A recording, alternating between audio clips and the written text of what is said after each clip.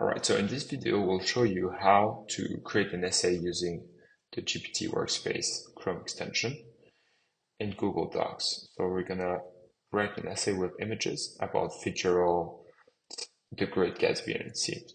As always, you can always add files if you want more context, like if you want the AI to have more data. So it could be a draft from one of your first essays, for example. So let's go. So the AI will first look for stock images and it will then write the content as well. All right.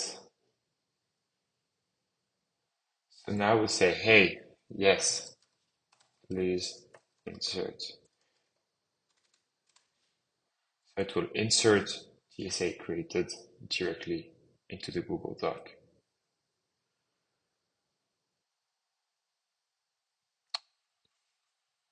All right, so now we see that it inserted the data inside of the Google Doc. So that's it for this video. It shows you how you can really easily create content, both textual, but also with images using GPT Workspace for Google Docs.